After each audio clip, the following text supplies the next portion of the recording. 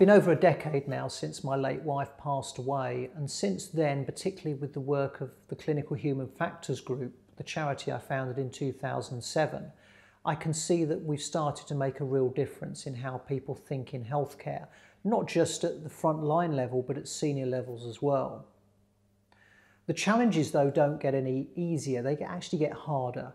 Healthcare is increasingly becoming so saturated with demand and so limited with resources that it's hard to see how we move forward.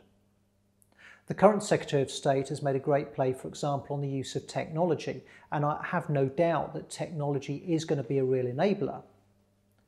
But at the same time, we can't just throw in solutions without making sure they're designed. And that's really where human factors comes in.